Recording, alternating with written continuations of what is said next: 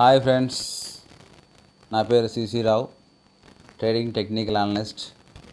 So share market సంబంధించి అవగాహన లేని ప్రజలకి అవగాహన కల్పించడం కొరకు పూర్తిగా విశ్లేషణ తెలియజేయడం, దాని గురించి షేర్ మార్కెట్ సంబంధించి పూర్తి విశ్లేషణ మీకు అందించడం కోసం తయారు చేస్తున్న వీడియో ఇది. దయచేసి ఈ వీడియోని పూర్తిగా చూడండి, తద్వారా మీకు ట్రేడింగ్ గురించి కొంత మంచి పరిజ్ఞానం మీకు అందుతుంది. సో ట్రేడింగ్ అనేది ఏమిటి అనే దాన్ని మనం ముందుగా ప్రస్తావించుకుంటూ పోతే, మనకు తెలుసు చాలా వరకు మనం చూసాము, సినిమాలలో కూడా చూసాము, పాత పురాణ సినిమాలలో అండ్ ఆల్మోస్ట్ పుస్తకాలలో కూడా చదువుకున్నాము. ట్రేడింగ్ అనేది ఒకప్పుడు రాచరిక వ్యవస్థలో వస్తు మార్పిడి విధానంగా జరుగుతుంది. వస్తు మార్పిడి అంటే పప్పులకి ఉప్పులు, ఇట్లా డిఫరెంట్ గోధుమలు ఉంటే వరి ఇవ్వడము, ఇట్లా అంటే ఒక ఆహార ధాన్యాలని మన దగ్గర లేని ఆహార ధాన్యాల కోసం మన దగ్గర ఉన్న వాటిని ఎదుటివారికి ఇస్తే మనకు కావాల్సిన ఆహార ధాన్యాలు మనం తీసుకునే విధంగా ట్రేడింగ్ అనేది ఒక వస్తు మార్పిడి సిస్టమ్ ద్వారా జరుగుతూ ఉండేది రాచరిక వ్యవస్థలో.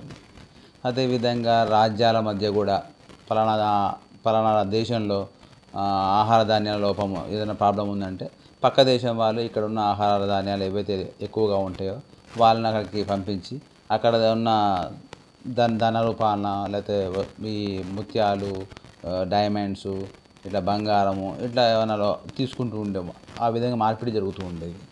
సో ఈ విధంగా మనకి ట్రెడిషనల్గా పురాతన కాలంలో వస్తు మార్పిడి అనే విధానం ద్వారా ఒక వ్యాపారం, ట్రేడింగ్ అనేది జరుగుతూ ఉండేది.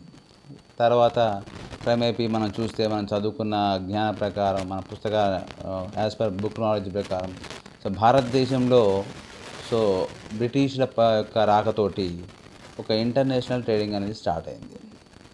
చాలామందికి తెలుసు, పుస్తకాలు చదువుకున్న వ్యక్తులకి ఆల్మోస్ట్ ఒక 100 years ఏజ్ ఉన్న వాళ్ళకు కూడా కొంచెం అవగాహన ఉండొచ్చు. సో మనకి భారతదేశంలో బ్రిటిష్ వాళ్ళు తొలుత వ్యాపారానికి వచ్చినప్పుడు మన దేశంలో ఉన్న ఆహార ధాన్యాలు, అక్కడ పండని పంటలు ఏవైతే ఉన్నాయో అవి సుగంధ ద్రవ్యాలు కావచ్చు, వేరే ఏమైనా తినుబండారాలకు సంబంధించినవి కావచ్చు, వాళ్ళ దేశంలో ఇంగ్లాండ్లో ఏదైతే పంటలు పండవో ఆ పంటలకు సంబంధించిన ఆహార ధాన్యాలు, సుగంధ ద్రవ్యాలు ఇలాంటి వాటిని వాళ్ళు మన దగ్గరికి బంగారం రూపంలో, బంగారంతో తయారైన కాయిన్స్ అప్పట్లో ఇంగ్లాండ్లో చలామణిలో ఉంటుండే. సో అటువంటి కాయిన్స్ని మనకి ఇక్కడ ఇచ్చేసి మన దగ్గర ఉన్న ఆహార ధాన్యాలని, సుగంధ ద్రవ్యాలని కొనుగోలు చేసి తీసుకెళ్లేవారు. క్రమేపీ ఆ విధంగా ఇతర దేశాలు వాళ్ళు కూడా ఈ విధంగా వాళ్ళ దగ్గర లేని వాటి కోసం ఇతర దేశాలకి పైకం రూపంలో, బంగారం రూపంలోనూ, సిల్వర్ కాయిన్స్, గోల్డ్ రూపం, డైమండ్స్, పెరల్స్, ఇట్లా డిఫరెంట్ విధానంలో, మార్పిడి విధానంలో ఆటోమేటిక్గా వ్యాపారం చేసుకుంటూ ఇంటర్నేషనల్గా వ్యాపారం అనేది అభివృద్ధి చెందడం జరిగింది. ఈ ఇంటర్నేషనల్ మార్కెట్లో మనం చెప్పుకుంటూ పోతే ఇవాళ మనం ఆన్లైన్లో మనం చూస్తూనే ఉన్నాం. డాలర్ అనేది డామినేట్ చేస్తుంది వరల్డ్ వైడ్గా. సో ఆల్మోస్ట్ ఎంత డామినేట్ చేస్తుందంటే కొన్ని ఖండాలు ఇవాళ డాలర్ లేకుండా ట్రేడింగ్ అనేది జరగట్లేదు. అంటే డాలర్కి అంత ప్రావీణ్యాన్ని పొందడానికి కారణం ఏంటంటే, సో వాళ్ళు చేసిన వ్యాపార పరిధిని పెంచుకోవడం ద్వారా ఇతర దేశాల వస్తు మార్పిడిగా ఈ విధంగా లేని యొక్క వనరుల్ని సమకూర్చుకోవడం కోసం ఈ డాలర్లతోటి వాళ్ళు ట్రేడ్ చేయడం ద్వారా ఆటోమేటిక్గా ఇవాళ ప్రపంచవ్యాప్తంగా డాలర్ అనేది ప్రైమరీ కరెన్సీ అయిపోయింది. సో డాలర్ లేకుండా ఏ కంట్రీ కూడా వ్యాపారం చేయలేని పరిస్థితికి ఇవాళ తయారైపోయింది. సో అట్లా ఒకప్పుడు ఎక్కడైతే అన్ని వనరులు ఉంటాయో ఆ కంట్రీ కరెన్సీకి వాల్యూ ఎక్కువ ఉంటుండే. ఇప్పుడు దానికి వ్యతిరేకంగా ఏ వాల్యుబుల్ వనరు ఎక్కువగా ఉంటాయో ఆ వాల్యుబుల్ వనరు ఎక్కువ ఉన్న దాన్ని మాత్రమే కరెన్సీ వాల్యూ పెరిగిపోయింది. ఇవాళ కువైట్ తీసుకుంటే మనకి ఎగ్జాంపుల్ చాలామందికి తెలుసు, అక్కడ ఓన్లీ ఒక పెట్రోల్ తప్పితే ఎటువంటి ఆహార ధాన్యాలు కానీ, నీరు కానీ, ఎటువంటి వనరులు లేవు. ఎటువంటి వనరులు లేని ఏకైక పెట్రోల్ని ప్రొడ్యూస్ చేసే కంట్రీకి ఇవాళ 230 రూపాయల పైసలకు మనం ఇండియన్ కరెన్సీని పే చేయాల్సిన పరిస్థితి. మన ఇండియాలో ఇన్ని ఫెసిలిటీస్ ఉండి, ఇన్ని ఆహార ధాన్యాలు ఉండి, ఇన్ని రకాల వనరులు ఉండి, అన్ని రకాల చక్కటి జీవనాన్ని మనం గడిపే పరిస్థితుల్లో ప్రతి పౌరుడు బతకడానికి అనుకూలమైన వాతావరణం కానీ, ఆహారం కానీ అన్ని వసతులతో ఉన్నా కూడా మన రూపాయికి విలువ లేకపోవడం అండ్ ఇంటర్నేషనల్ మార్కెట్లో కొన్ని వనరులు ఉన్న దేశాలకు మాత్రమే కరెన్సీ వాల్యూ పెరిగిపోవడం. సో ఇవాళ మనం చూస్తూనే ఉన్నాం, ప్రతి కంట్రీలో కూడా కరెన్సీ వాల్యూ పెరుగుతుంది, ఇండియన్ కరెన్సీ వాల్యూ మాత్రం తగ్గిపోతుంది. రీజన్ ఏంటి అంటే ఇదంతా ఒక గేమ్, ఇంటర్నేషనల్ గేమ్. సో ఆ గేమ్లో ఇండియన్ కరెన్సీ అనేది ఆ విధంగా చాలా తగ్గిపోయింది. సో దేవుడి వల్ల భవిష్యత్తులో ఈ మోడీ గారు కావచ్చు, ఇంకా ముందు రాబోయే ప్రధాని ఎవరైనా కావచ్చు, సో మన కరెన్సీని అభివృద్ధి చేయాలనే ఆలోచనతో కనుక పరిపాలన చేయగలిగితే భవిష్యత్తులో చాలా మంచి లైఫ్ ఉంటుంది మన భారతీయులకి. ఈ విధంగా మన ఇంటర్నేషనల్ మార్కెట్ అనేది ప్రజెంట్గా నడుస్తూ ఉంది. ఇక షేర్ మార్కెట్ గురించి చెప్పాలంటే, షేర్ మార్కెట్ అనేది అసలు ఏంటి? చాలామందికి షేర్ మార్కెట్ అంటే ఏమిటో పూర్తి అవగాహన లేక అందులో ఏదో డబ్బులు వస్తాయట, అయ్యో అందులో ఏదో డబ్బులు పోతాయట అని అనుకుంటారు. కానీ అసలు డబ్బులు ఎందుకు వస్తాయి, అసలు ఎందుకు షేర్ మార్కెట్ డబ్బులు పెడతారు అనేదాన్ని మనం పూర్తిగా తెలుసుకోవాలి. సో దాని గురించి నేను మీకు క్షుణ్ణంగా వివరిస్తాను, వినండి. షేర్ మార్కెట్ అంటే ఒక కంపెనీ. సో జనరల్గా మనం ఒక చిన్న వ్యాపారాన్ని ప్రారంభిస్తే ఆ వ్యాపారాన్ని మనం సొంతంగా చేసుకుంటాం కాబట్టి దాన్ని ప్రొప్రైటర్షిప్ అంటే ఒక ఓనర్, ఒక యాజమాన్యపు వ్యాపారం అంటారు దాన్ని. ఒక వ్యక్తి నడిపించే దాన్ని ప్రొప్రైటర్షిప్ ఫర్మ్ అంటాం. సో ఒక వ్యక్తి నడిపించే వ్యాపారం ద్వారా వచ్చే లాభాలకు సంబంధించి కానీ, నష్టాలకు సంబంధించి కానీ పూర్తిగా బాధ్యత వహించేది ఒకరు కాబట్టి దాన్ని ఒక వ్యక్తి ఉండేదాన్ని ప్రొప్రైటర్ ఫర్మ్ అని అంటాం అనమాట. అదేవిధంగా ఒక ఇద్దరు వ్యక్తులు కలిసేసి వ్యాపారం స్టార్ట్ చేస్తే పార్ట్నర్షిప్ ఫర్మ్ అంటాం. అంటే ఆ వ్యాపారంలో వచ్చే లాభం కానీ, నష్టం కానీ ఏదైనా సరే ఇద్దరు వ్యక్తులు సమానంగా పంచుకుంటారు కాబట్టి దాన్ని పార్ట్నర్షిప్ ఫర్మ్ అంటాం. అలాగే ఒక కంపెనీ తను ఉన్న బిజినెస్ని బాగా డెవలప్ చేసుకోవాలి అనుకున్నప్పుడు సో దాన్ని మార్కెట్లో, ఓపెన్ మార్కెట్లో చాలా వాళ్ళకి కావాల్సిన క్యాపిటల్, ఉదాహరణకి ₹1 కోటి ఒక కంపెనీ స్టార్ట్ కావాలని ఉంది. ఆ కంపెనీ ఫస్ట్ ఇనీషియల్గా ₹50 లక్షల ఫండ్ వాళ్ళ దగ్గర ఉంటే ఇంకో ₹50 లక్షల ఫండ్ మన మార్కెట్లో ఇనీషియల్ పబ్లిక్ ఆఫర్ అంటాం. IPO అంటే అదే మనం చాలామంది పేపర్లో చదువుతున్నాం, టీవీలో యాడ్స్ వస్తుంటాయి. సో ఒక షేర్ అనేది ఏమవుతుందంటే ఇనీషియల్ పబ్లిక్ ఆఫర్ అనేది ఇవ్వడం జరుగుతుంది. ఇందులో ఏమవుతుందంటే కంపెనీ తనకు కావాల్సిన మూలధనం ఏదైతే ఉందో, క్యాపిటల్ ఏదైతే అవసరం ఉంటుందో ఆ క్యాపిటల్ని పెంచుకోవడానికి గవర్నమెంట్ ఇచ్చే పర్మిషన్ తోటి సో వాళ్ళ 50% క్యాపిటల్ కాకుండా ఇంకొక 50% క్యాపిటల్ కోసం వాళ్ళ మార్కెట్లో ఇనీషియల్ పబ్లిక్ ఆఫర్ అనే కాన్సెప్ట్ తోటి మార్కెట్లోకి రావడం జరుగుతుంది. దాంట్లో కొనుక్కున్న ప్రతి వ్యక్తికి ఆ కంపెనీ యొక్క షేర్లు కేటాయించబడతాయి. అలా కేటాయించిన తర్వాత ఆటోమేటిక్గా అది ఆన్లైన్లో ఒక షేర్ రూపంలో, ఒక స్క్రిప్ట్ రూపంలో మనకు దర్శనమిస్తుంది. దాన్ని ఒక్కొక్కరు కస్టమర్లు కొంటూ అమ్ముతూ ఉంటారు. ఈ కొనడం, అమ్మడం అనే ప్రక్రియ జరుగుతున్న కొద్దీ ఆ షేర్ వాల్యూ తరగడం అనేది జరుగుతుంది. అయితే ఈ షేర్ మార్కెట్లో షేర్ వాల్యూ పెరిగినా, పెరగకపోయినా, తగ్గినా ఏమైనా సరే ప్రతి 3 నెలలకి ఒకసారి ఆ కంపెనీ ఆ షేర్లు ఎవరైతే కొనుక్కొని హోల్డ్ చేస్తారో వాళ్ళకి డివిడెండ్ రూపంలో ఒక 3 నెలలకు ఒకసారి ఇవ్వడం జరుగుతుంది. అంటే లాభాల బోనస్, దాని తెలుగులో మనం చెప్పాలంటే లాభాలు బోనస్ అంటాం. ఆ విధంగా డివిడెండ్ అనేది మీకు పంచడం జరుగుతుంది. అట్లా మీరు ఎంతకాలం మీరు ఆ షేర్లు కొనుక్కొని ఉంచుకుంటారో అంతకాలం ఎవ్రీ 3 నెలలకు ఒకసారి మీకు డివిడెండ్ రూపంలో మీ అకౌంట్కి ప్రాఫిట్ని కంపెనీ షేర్ చేస్తుంది, డీమ్యాట్ అకౌంట్కి. ఈ విధంగా మీకు షేర్ అనేది కొనుక్కుంటే సో షేర్ పెరుగుదలతో పాటు ఇట్లా 3 నెలలకు ఒకసారి మీకు బోనస్ రూపంలో డివిడెండ్ అనేది రావడం జరుగుతుంది. కాబట్టి ఇది షేర్లు అనేది చాలామంది ఇన్వెస్ట్మెంట్ చేస్తారు. అయితే ఈ షేర్ మార్కెట్లో షేర్ విలువ ఏ విధంగా పెరుగుతుంది ఇది మనం తెలుసుకోవాలి. ఎందుకు పెరుగుతుంది, ఎందుకు తగ్గుతుంది, సో పెరగడానికి గల కారణాలేంటి, తగ్గడానికి గల కారణాలేంటి. సో ఒక షేర్ వాల్యూ ఎప్పుడు పెరుగుతుంది, ఎప్పుడు తగ్గుతుంది అంటే షేర్ యొక్క పర్ఫార్మెన్స్ అంటే గడిచిన కాలం, గడిచిన సంవత్సరం, గడిచిన ఒక 6 నెలల టైం కావచ్చు, గడిచిన 3 నెలల టైం కావచ్చు, గడిచిన 1 నెల టైం కావచ్చు, ఇలా మనం ప్రతి షెడ్యూల్స్, మన క్వార్టర్లీ షెడ్యూల్ కానీ, 6 మంత్స్ కానీ, 1 ఇయర్ కానీ ఏదైతే కంపెనీ పర్ఫార్మెన్స్ ఉంటుందో ఆ పర్ఫార్మెన్స్ని బేస్ చేసుకొని షేర్ అనేది కొనాలనే ఆసక్తత క్రియేట్ చేయబడుతుంది. ఒక షేర్కి రెగ్యులర్గా ఒక 4 త్రైమాసికాలు మంచి రిటర్న్స్ వచ్చాయి, మంచి బోనస్ వచ్చింది అనుకోండి, ఏం చేస్తాం మనం? అరే ఇదేదో మంచి లాభాలు వస్తున్నాయి, షేర్లో పెట్టుబడి పెట్టడంలో బాగుంది, ఇంకొక ₹1,00,000 పెడదాం దీంట్లో.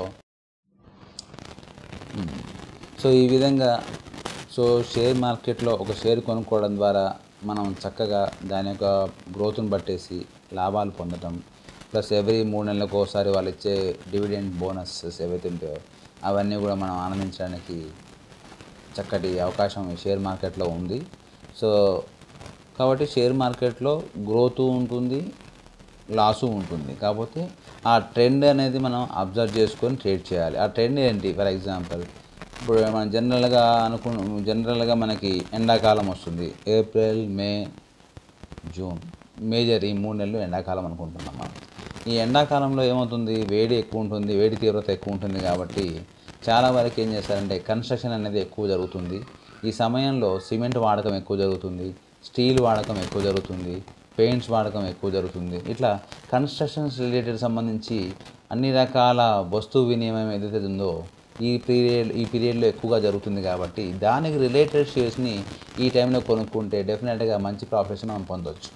అట్లా ప్రతి షేర్కి ఒక ట్రెండ్, ఒక టైం ఉంటుంది.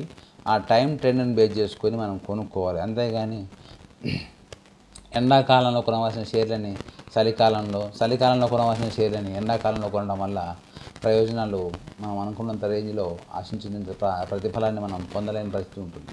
కాబట్టి షేర్లు అనేవి ఈ ట్రెండ్ మనం వాడకం అనే దాన్ని మనం బేస్ చేసుకొని, అంటే ఫలానా షేర్ కొంటున్నామంటే ఆ కంపెనీ యొక్క ప్రొడక్ట్స్ ఏంటి, ఆ ప్రొడక్ట్స్ ఏ కాలంలో ఎక్కువ అమ్ముడుపోతాయి అనే ఒక అంచనా వేసుకొని కనుక మనం షేర్ కొనుక్కోగలిగితే డెఫినెట్గా చాలా చక్కటి ప్రాఫిట్స్ని మనం ఆ షేర్ మీద మనం తీసుకోవచ్చు. అదేవిధంగా మన షేర్ మార్కెట్లో డిఫరెంట్ కంట్రీస్ యొక్క ఎఫెక్ట్ కూడా ఉంటుంది. ఎందుకు ఉంటుంది అంటే, ఫర్ ఎగ్జాంపుల్ మనకి చైనా, జపాన్, మన ఏదైతే ఏషియన్ కంట్రీస్లో ఉన్నాయో షేర్ మార్కెట్స్ అవన్నీ కూడా చాలా వరకు morning 6 o'clock, 6:30, 7 o'clock share trading అవుతాయి. సో మనకంటే ముందుగా స్టార్ట్ అయిన షేర్ మార్కెట్లో వాటి ఎఫెక్ట్ వల్ల ఆటోమేటిక్గా మనం మన యొక్క షేర్ మార్కెట్ కూడా పడిపోవడానికి ఆస్కారం ఉంటుంది. ఒక్కోసారి అవి పెరిగాయి అనుకోండి, ఆటోమేటిక్గా మన షేర్లు కూడా పెరుగుతూ ఉంటాయి. సో కాబట్టి మనం కంపల్సరీ ఈ ట్రెండ్ మనం అబ్జర్వ్ చేయాలి. సో గ్లోబల్ మార్కెట్లో ఉన్న ప్రతి మార్కెట్ని అబ్జర్వ్ చేసుకుంటూ మనం ఆచితూచి అడిగేయాలి. ఎందుకంటే ఫర్ ఎగ్జాంపుల్ మధ్యాహ్నం 1 o'clock 1:30 వచ్చింది అనుకోండి, మీకు యూరోప్ మార్కెట్ స్టార్ట్ అవుతాయి, నైట్ పూట అమెరికన్ మార్కెట్ స్టార్ట్ అవుతాయి. సో ఇట్లా మనం గ్లోబల్గా మనకు జరిగే ఈ ట్రేడింగ్ అన్ని కంట్రీస్ని మనం అబ్జర్వ్ చేసుకుంటూ ఆలోచించి దాన్ని అనాలిసిస్ చేసుకొని ట్రేడ్ చేసుకోగలిగితే చక్కగా ఎవ్రీడే మనం మంచి ప్రాఫిట్స్ తీసుకోవడానికి ఆస్కారం ఉంటుంది. సో నెక్స్ట్ అసలు ట్రేడింగ్లో ఎటువంటి షేర్స్ని సెలెక్ట్ చేసుకోవాలి.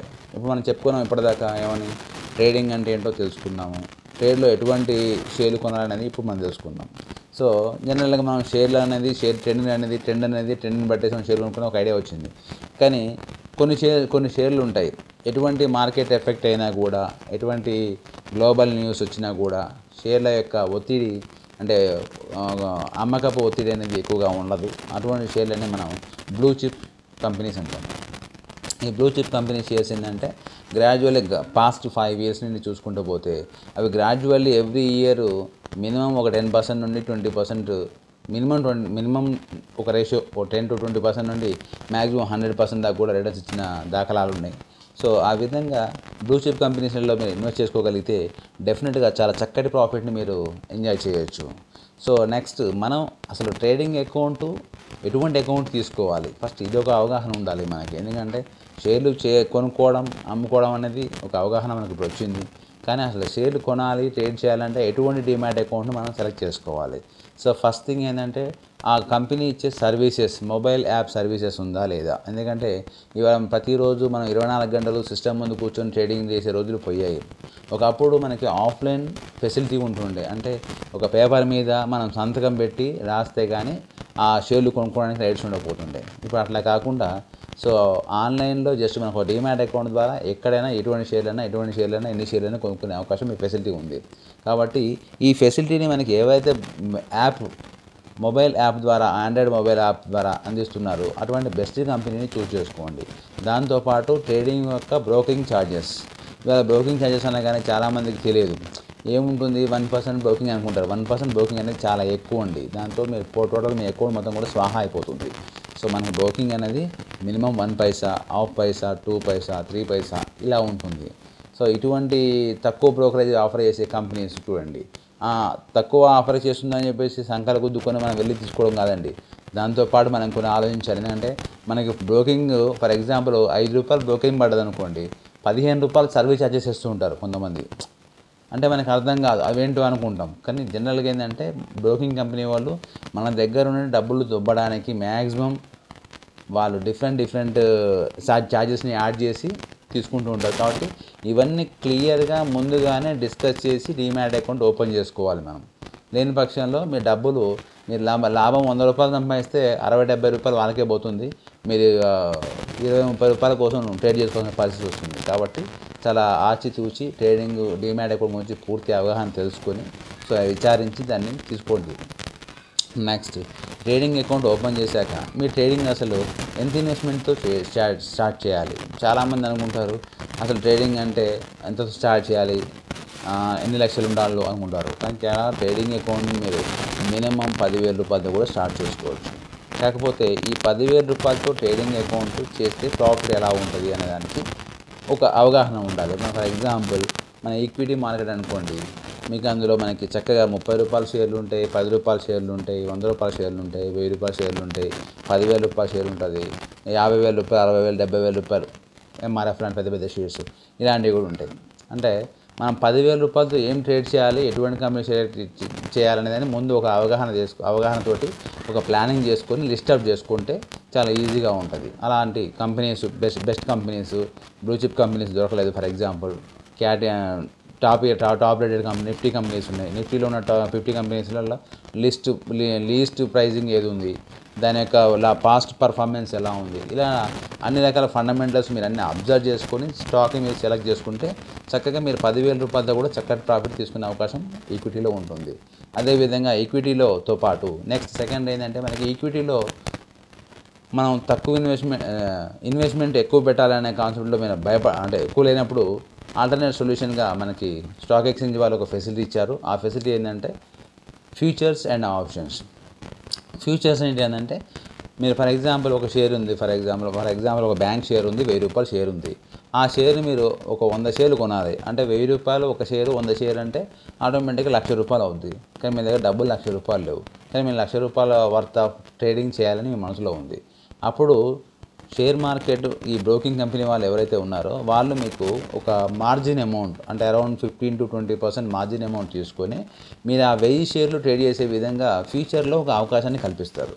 సో అక్కడ ఏమవుతుందంటే మీ దగ్గర ఉన్న తక్కువ అమౌంట్ తోటే మీరు ఒక ఫ్యూచర్ అనే ఒక సిస్టంలో నెంబర్ ఆఫ్ షేర్స్ 1000 షేర్స్ ఏవైతే ఉంటాయో బంచ్ ఆ షేర్లు మీరు కొనుక్కోవచ్చు. ఆ షేర్ల మీద కొనుక్కోవడం ద్వారా తద్వారా హై ప్రాఫిట్ తీసుకోవచ్చు, హై రిస్క్ కూడా ఫేస్ చేయొచ్చు. సో బాగా పర్ఫెక్ట్ టెక్నికల్స్ ఫండమెంటల్స్ మీకు తెలిసి ఉంటే ఫ్యూచర్ ట్రేడింగ్ అయితే చాలా బెస్ట్ ట్రేడింగ్ అండి. దాంట్లో చక్కటి ప్రాఫిట్ తీసుకోవచ్చు. సో ఇది రెండో ఆప్షన్. ఈక్విటీ అనేది జనరల్ ఆప్షన్. సెకండ్ ఆప్షన్ ఏంటంటే మనం తక్కువ అమౌంట్తో ఎక్కువ షేర్లు కొనుక్కునే అవకాశాన్ని ఫ్యూచర్ అంటాం. నెక్స్ట్ థర్డ్ ఆప్షన్ వచ్చేసి ఆప్షన్. ఇది ఆప్షన్ ట్రేడింగ్ అంటాం అంతే. యాక్చువల్ ఇది ఆప్షన్ అంటే ఏంటంటే సింపుల్గా చెప్పాలంటే ఇది జూదం లాంటిది. సింపుల్గా చెప్పాలంటే మీకు జూదం లాంటిది అంటే పందెం. సో పందెం కడతామే అలా పందెం అని అంటామే. ఆ విధంగా ఇక్కడ ఏంటంటే ఒక షేరు వాల్యూ ₹100 ఉందనుకుంటే ఉదాహరణకి ఆ షేరు ₹110కి వెళ్ళొద్దు అని చెప్పేసి మనం ఒక పందెం కడతాం. దాన్నే కాల్ ఆప్షన్ అంటాం. అంటే పెరుగుతుందనే ఒక ఆలోచనతో మనం తీసుకునే ఆప్షన్నే కాల్ ఆప్షన్ అంటాం. సో ఇంకొక అతను ఏం చేశాడు, మనం కాల్ ఆప్షన్లో ఉంటాం. ఇంకో సమ్ ఎక్స్ ఏంటంటే లేదు ఈ షేర్ పడిపోతుంది అని చెప్పేసి ₹90 పడిపోద్ది అని చెప్పేసి అతను ఆప్షన్ తీసుకుంటాడు. దాన్నే పుట్ ఆప్షన్ అంటాం. ఈ విధంగా కాల్ పుట్ అనే ఒక 2 రకాల ఆప్షన్స్ ఉంటాయి. అంటే bear market, bull market. So ఇక్కడ బుల్ మార్కెట్ అంటే పెరుగుద్దని పందెం కట్టేవాళ్ళు, బేర్ మార్కెట్ అంటే పడిపోద్దని పందెం కట్టడం అన్నమాట. సో ఈ పందెం అనేది ఎలా ఉంటుందంటే ఒక కాంట్రాక్ట్ అంటారు దీనికి 1 మంత్ వ్యాలిడిటీ ఉంటుంది. సో మనం తీసుకున్న ఆ మంత్లో మ్యాక్సిమం లాస్ట్ గురువారం వరకు అంటే 4th వీక్ థర్స్డే వరకు దీని ఎక్స్పైరీ ఉంటుంది every month. So monthly contract ఉంటుంది. ఈ మంత్లీ కాంట్రాక్ట్ ఎలా ఉంటుందంటే ఒక ఇద్దరు వ్యక్తుల మధ్యలో ఉంటుంది. సో మీరు ఏమని అంటున్నారు, మీరు గెలుస్తుందని పందెం కడితే అవతల వ్యక్తి గెలవదనే కాన్ఫిడెన్స్ ఉన్న వ్యక్తి అతను మీకు పందానికి మీకు రెడీ అవుతాడు. మీరు 10 రూపాయలకు ఉంటే ఆయన మీకు ఆ 10 రూపాయల పందానికి ఆయన కూడా రెడీ అవుతాడు. ఇట్లా పడిపోద్ది అనుకున్నప్పుడు అతను పడిపోదనుకున్న వ్యక్తి ఇంకొక అతను ఆపోజిట్ వ్యక్తి అక్కడ పందెం కట్ట అంటే ఒక ఇద్దరు వ్యక్తుల మధ్యన ఇది పడుద్ది ఇది పడదు, ఇది పడుద్ది ఇది పడదు అనే కాన్సెప్ట్లో ఇద్దరు కలిసి ఒక ఇద్దరు వ్యక్తుల మధ్య కాంట్రాక్టే ఆప్షన్ ట్రేడింగ్ అంటాం. ఇక్కడ ఈ ఆప్షన్ ట్రేడింగ్లో ఏమవుతుందంటే సో మన స్ట్రైక్ ప్రైస్ అంటే స్టాక్ యొక్క ప్రైస్ అవుతుందంటో ఆ స్ట్రైక్ ప్రైస్ నుండి పెరుగుద్ది అనుకున్నప్పుడు ఆ 10 రూపీస్ అయితే పెరుగుద్ది అనుకుంటున్నామో దానికి ఆ గ్యాప్ ఏదైతే ఉంటుందో గ్యాప్కి ఒక ఇంట్రెస్ట్ యాడ్ చేస్తారు. ఈ 30 డేస్లో అది పెరుగుద్ది అనే కాన్సెప్ట్కి ఒక ఇంట్రెస్ట్ దాని యొక్క బేస్ ప్రైస్ ఉంటుంది. ఈ రెండు కలిపేసి ఒక అమౌంట్ ఉంటుంది, దాన్ని ఆప్షన్ ప్రీమియం అంటాం. అట్లా పుట్ ఆప్షన్ కూడా ఆ విధంగా ఉంటుంది. సో మీకు ఆ 30 మంత్ ఎండింగ్ ఆ 30 డేస్ ఫర్ ఎగ్జాంపుల్ అటు ఉంటుంది సుమారుగా. So last 4th week Thursday రోజు కల్లా మీ చెప్పిన టార్గెట్ 10 రూపీస్ దాటి ఒక 20 రూపీస్ అయిందనుకోండి, మీరు చక్కటి అద్భుతమైన ప్రాఫిట్స్ తీసుకుంటారు. ఉదాహరణకి మీరు ఎంచుకున్న ఆ పందెం ఏదైతే ఉందో అది 110 రూపాయలకి చేరుద్దని ఆ పందెం ఏదైతే ఉందో అది కనుక 109 రూపాయల 90 పైసలు అయిందనుకోండి, ఆటోమేటిక్గా మీ పందానికి మీరు పెట్టిన డబ్బులు మొత్తం కూడా శూన్యం అయిపోతాయి. అంటే హెవీ రిస్క్తో కూడుకున్నదే ఈ ఆప్షన్ ట్రేడింగ్ అనమాట. కాబట్టి ఫ్రెండ్స్ 99% వరకు బెస్ట్ ట్రేడింగ్ అడ్వైజ్ ఏంటంటే ఈక్విటీ చక్కగా మీకున్న డబ్బులో మీకున్న వాల్యూ ప్రకారం బేస్ చేసుకొని చక్కగా ట్రేడ్ చేసుకోండి, అది బెస్ట్. సెకండ్ లేదు కొంచెం ఎక్కువ లాభం సంపాదించాలని ఆలోచన ఉంటే ఫ్యూచర్ ట్రేడింగ్ చేసుకోండి, బాగుంటుంది. ఆప్షన్ ట్రేడింగ్ మాత్రం ఆల్వేస్ ప్రిఫరబుల్ కాదు. ఇది ఓన్లీ ఫారెన్ ఇన్స్టిట్యూషనల్ ఇన్వెస్టర్స్ లక్షల కోట్లతో గేమ్ ఆడే పెద్దోళ్ళు ఆడే గేమ్ అండి ఇది. చిన్న వ్యక్తులు ఆప్షన్ ట్రేడింగ్ చేయడం అనేది అంత ప్రిఫరబుల్ కాదండి. నెక్స్ట్ కామోడిటీ కూడా మనకు తెలుసు. ఆల్మోస్ట్ మనకి gold, silver, crude, zinc, aluminium ఇట్లా చాలా నెంబర్ ఆఫ్ మెటల్స్ ఉన్నాయి. కామోడిటీలు డిఫరెంట్ ప్యాటర్న్స్ ఉన్నాయి. అవన్నీ కూడా మనం ప్లాన్ చేసుకుని అవి కూడా ట్రేడ్ చేసుకోవచ్చు. కాకపోతే దానికి బాగా మనకి ఇంటర్నేషనల్ న్యూస్ మీద అవగాహన ఉండి సో చక్కగా పెరుగుద్ది అనే కాన్ఫిడెన్స్ ఉన్నప్పుడు కొనుక్కోవాలి, పడిపోద్ది అనుకున్న కాన్ఫిడెన్స్ ఉన్నప్పుడు షార్ట్ సెల్ చేయాలి, చక్కగా ప్రాఫిట్ తీసుకోవచ్చు. సో ఎవ్రీ మంత్ కమ్యూనిటీలో కూడా మంచి ప్రాఫిట్ తీసుకునే అవకాశం ఉంది. ఎందుకంటే సో మనకి ఫ్యూచర్లో ఏ విధంగా అయితే ట్రేడ్ చేస్తామో లిమిటెడ్ మార్జిన్ ప్రీమియం ఏదైతే పే చేస్తామో అట్లనే ఇక్కడ కమ్యూనిటీలో కూడా మీరు 100 గ్రామ్స్ గోల్డ్ కొనాలంటే మీరు 4 లక్షలు పెట్టుబడి పెట్టాల్సిన అవసరం లేదు. సుమారుగా అరౌండ్ ఒక 40,000 50,000 పెట్టుబడి ఉంటే మీకు ఆటోమేటిక్గా 100 గ్రాముల గోల్డ్ మీరు కొనవచ్చు, అమ్మవచ్చు. ఆ ఫెసిలిటీ ఉంది, ఎక్స్చేంజ్ వాళ్ళు ఇస్తున్నారు. కాబట్టి కమ్యూనిటీలో కూడా చక్కగా అవగాహన ఉంటే చక్కటి ప్రాఫిట్ని మీరు కమ్యూనిటీలో కూడా ట్రేడ్ చేసి సంపాదించుకోవచ్చు. ఈ రెండు మనకి మన భారతదేశంలో మనకున్న ఫెసిలిటీస్లలో NSC national stock exchange stock సంబంధించి ఈక్విటీ సంబంధించి సర్వీస్ ప్రొవైడ్ చేస్తుంది. అదే ముంబై కమోడిటీ ఎక్స్చేంజ్ ఎంసీఎక్స్ అంటాము. ఇది వచ్చేసి మనకి ఈ గోల్డ్, సిల్వర్, క్రూడ్ కమోడిటీకి సంబంధించిన అన్ని సర్వీసెస్ని ఎంసీఎక్స్ వాళ్ళు ప్రొవైడ్ చేస్తున్నారు. కాబట్టి సో ఈ రెండిట్లో మేము ఏ విధంగా ట్రేడింగ్ చేసుకున్నా మనం మెయిన్గా పాటించాల్సిన ప్రథమ లక్షణం ఏమిటి అంటే రిస్క్ రివార్డ్ అనేది మనం ప్రధానంగా మనం పాటించవలసిన ప్రికాషన్స్ ఏంటి. ఇప్పుడు మనం రిస్క్ రివార్డ్ గురించి డిస్కస్ చేసుకుందాం. అలా రిస్క్ రివార్డ్ అంటే యాక్చువల్గా ఏంటంటే అసలు మనం షేర్ మార్కెట్లో మనం ఎంత ఇన్వెస్ట్మెంట్ చేయాలి, ఎంత ఇన్వెస్ట్మెంట్ చేస్తే ఎంత ప్రాఫిట్ తీసుకోవాలి, ముందు ఒక ప్లాన్ చేసుకుని వెళ్ళాలి. ఫర్ ఎగ్జాంపుల్ మన దగ్గర ₹1,00,000 ఉన్నాయనుకోండి, ₹1,00,000 మీద మనం ఎంత ప్రాఫిట్ సంపాదించాలనుకునే ముందుగా ఒక ప్లాన్ చేసుకొని మెంటల్గా ఫిక్స్ అయ్యి దానికి కట్టుబడి వర్క్ చేస్తేనే డబ్బులు సంపాదించడం కుదురుతుంది. ఫర్ ఎగ్జాంపుల్ మన దగ్గర ₹1,00,000 ఉంటే మనం 10 లక్షలు సంపాదించాలనుకోవడం తప్పలేదు, కానీ దానికి తగ్గట్టు రిస్క్ ఎంత ఉంటుందో కూడా ఆలోచించుకోవాలి. రిస్క్ ఎక్కువ ఉన్న కాడ డబ్బులు పోతే, రిస్క్ తక్కువ ఉన్న కాడ డబ్బులు జాగ్రత్తగా కాపాడుకోవచ్చు. సో ఈ రిస్క్ రివార్డ్లో మనం చెప్పే ముఖ్య అంశాలు ఏంటంటే సో ఈక్విటీలో మనకు తెలుసు చాలా వరకు మనకి ఇంట్రాడే ట్రేడింగ్లో చాలా వరకు మన దగ్గర ₹10,00,000 ఉంటే బ్రోకింగ్ కంపెనీ వాళ్ళు మనకి లిమిట్ 10 లక్షలకు లిమిట్ ఇస్తారు. అలాగని మీరు తొందరపడి టెంప్ట్ అయిపోయి ₹1,00,000 నా దగ్గర ఉంది, ₹9 లక్షలు అని ఇస్తున్నాడు కదా, ఇంకేంది ₹10 లక్షల ట్రేడ్ చేద్దామని ఆలోచన వస్తే డెఫినెట్లీ దెబ్బతినే అవకాశాలు ఎక్కువ ఉంటాయి. కానీ అట్ ద సేమ్ టైం గెలిచే అవకాశాలు కూడా ఉంటాయి. అలాగని నేను గెలవరన్నా అన్నాను, గెలిచే అవకాశాలు కూడా ఉన్నాయి. కాకపోతే ఏంటంటే సో ఆ పర్ఫెక్ట్ ఫండమెంటల్స్ టెక్నికల్స్ తెలిసి అడిగేస్తే డెఫినెట్లీ దాని ఇట్లే మార్జిన్ ఎక్స్ట్రా మార్జిన్ మనం బ్రోకింగ్ ఓడి దగ్గర తీసుకొని అప్పుగా తీసుకొని మనం చేసే ట్రేడింగ్ ద్వారా లాభాలు పొందవచ్చు. అని దాని మీద నైపుణ్యం ఉన్న వాళ్ళు మాత్రం చేయండి. నైపుణ్యం లేకపోతే దయచేసి మీకున్న ట్రేడింగ్ లిమిట్లో మీకు 10,000 రూపాయలు ఉంటే ఆ 10,000 రూపాయలతో ట్రేడ్ చేయండి. ఏమీ కాదు, భయపడాల్సిన అవసరం లేదు. ఆ 10,000 రూపాయలతో 100 అనుకోండి, for example per day 100 rupees అనుకోండి, 100 డేస్ మీరు ట్రేడింగ్ చేయొచ్చు, ప్రాబ్లం ఏం లేదు. 100 డేస్లో మీరు ఎంత సక్సెస్ అవుతారో ఎంత ఫెయిల్ అవుతారో ఒకసారి ట్రై చేయండి. ప్రాక్టీస్ మేక్స్ మ్యాన్ పర్ఫెక్ట్ అన్నారు. సో ట్రేడింగ్లో ఏంటంటే ఒక 10,000 రూపాయలతో మీరు అకౌంట్ ఓపెన్ చేస్తే సో మీకు ఒక ఎక్స్పీరియన్స్ వస్తుంది. ఆ 10,000 రూపాయలతో అకౌంట్ తోటి మీరు లక్షలు సంపాదించరు, కాకపోతే అంటే ఒక మంచి ఎక్స్పీరియన్స్ అనేది వస్తుంది. సో నేను చెప్పిన కాన్సెప్ట్లో మీరు మీ యొక్క లిమిట్లో మీరు ట్రేడ్ చేయగలిగితే డెఫినెట్గా ట్రేడింగ్లో ఎవ్రీడే ఒక మంచి ప్రాఫిట్ తీసుకోవచ్చు. సో గ్రాడ్యువల్లీ యావరేజ్గా ప్రాఫిట్ని ఇవ్వడానికి ఆస్కారం ఉంటుంది. సో అట్లా రిస్క్ రివార్డ్ అనేది చాలా ఆచితూచి తీసుకోవాల్సిన నిర్ణయం ఇది. మీ ఈక్విటీలో మెయిన్గా మళ్ళీ చెప్తున్నాను.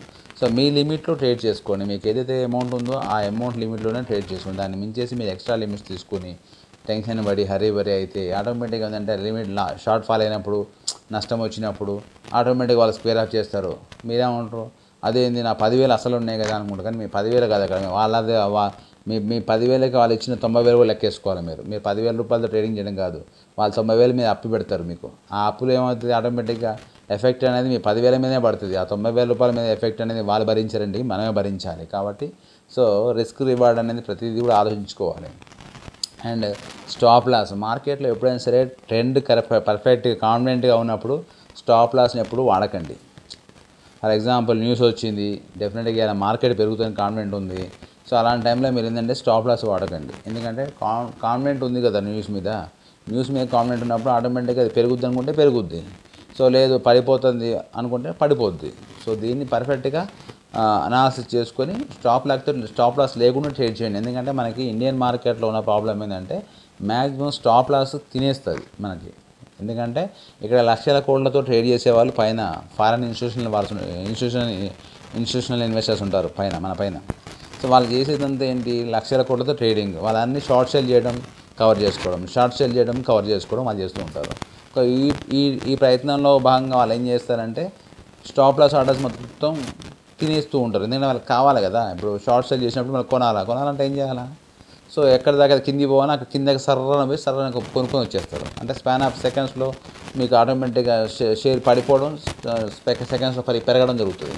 సో మనం ఏమనుకుంటాం, అరే మనం స్టాప్ లాస్ పెట్టినాం కదా ఏం కాదు అనుకుంటాం. కానీ మీ మైక్రో సెకండ్స్లో మీ స్టాప్ లాస్ కాస్త ట్రిగ్ అయిపోద్ది, మీరు లాస్ బుక్ చేసుకుంటారు, ఆటోమేటిక్గా షేర్ వల్ల పైకి పోతుంది, ఆటోమేటిక్గా మీరు నష్టపోతారు.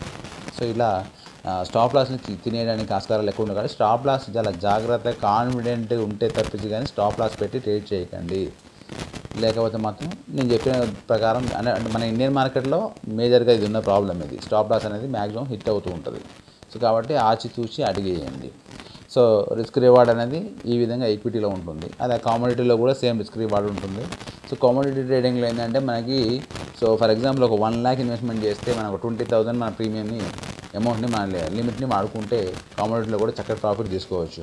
కామోడిటీలో ఎప్పుడైనా వినండి, ఎప్పుడైనా చూడండి, మీరు ఎప్పుడైతే 100 రూపీస్ లిమిట్ వాడుకుంటారో కామోడిటీలో ట్రేడింగ్లో డబ్బు సంపాదించడం కష్టం అవుతుంది. సో దట్టు ఏంటంటే కామోడిటీలో అక్యుములేషన్ చేయడానికి మన దగ్గర అమౌంట్ ఎక్కువ ఉండాలి. చిన్న అమౌంట్తో ఎప్పుడు కామోడిటీలో ట్రేడింగ్ చేయకండి. నేను ఫర్ ఎగ్జాంపుల్ ఇప్పుడు క్రూడ్ ఉందనుకోండి, 40,000 రూపాయలు ఒక లాటు, ఒక 40,000 రూపాయలు ఒక లాట్ అంటే మీ దగ్గర కనీసం ఒక 5 లాట్లకి మీ దగ్గర అమౌంట్ ఉంటే అప్పుడు మీరు క్రూడ్లో ట్రేడ్ చేయండి. ఒక లాట్ ట్రేడ్ చేయండి, రిమైనింగ్ 1,60,000 క్వశ్చన్ కాడ పెట్టుకోండి. సో కాన్ఫిడెంట్ బిల్డ్ అయినప్పుడు అక్యుములేట్ చేసుకోండి, కాన్ఫిడెంట్ బిల్డ్ అయినప్పుడు షార్ట్ సెల్ చేయండి. అంటే ఇది కొంచెం మీకు టెక్నికల్ చాలా ఈజీగా అర్థమవుతాయి. క్రూడ్ ఆయిల్ కానీ వేరే మెటల్స్ కానీ ఏవైనా సరే మీకు టెక్నికల్స్ చాలా ఈజీగా ఉంటాయి. కాబట్టి మీరు కమోడిటీలో ఎక్కువ మార్జిన్ వాడకుండా తక్కువ మార్జిన్ వాడి ట్రేడ్ చేయగలిగితే కమోడిటీలో మంచి ప్రాఫిట్స్ తీసుకునే అవకాశం ఉంటుంది. సో ఇది ఫ్రెండ్స్, మీకు చక్కగా మీకు కావాల్సిన పూర్తి స్టాక్ మార్కెట్కి సంబంధించి అవగాహన and options trading, equity trading, futures trading and commodity trading గురించి ఒక మంచి అవగాహన కల్పించాలని అనుకుంటున్నాను. సో దయచేసి మీకు దీనికి ఇంకా ఫర్దర్గా నా నుంచి ఏమైనా మాట్లాడాలనుకున్నా నాతోటి, సో నాకు కమ్యూనికేట్ చేయాలనుకున్నా కింద స్క్రోల్ అవుతున్న నెంబర్కి మీరు వాట్సాప్ చేయండి లేదా కాల్ చేయండి. ఆల్వేస్ మీకు ఎప్పుడైనా సరే మీరు ఏదైనా కాల్ చేసినా కూడా మీకు రెస్పాండ్ అవుతాను, మీకు హెల్ప్ చేస్తాను. దయచేసి ఈ వీడియో మీకు నచ్చితే సబ్స్క్రైబ్ చేయండి, షేర్ చేయండి, లైక్ చేయండి. అండ్ నా యొక్క కంటిన్యూ వీడియోస్ మీరు వాచ్ చేయాలనుకుంటే ఆ వీడియో అండ్ నోటిఫికేషన్ మీకు అందడం కోసం బెల్ ఐకాన్ అని ఉంటుంది కింద, దాన్ని మీరు యాక్టివేట్ చేసుకోండి. So friends, we will meet again. Bye.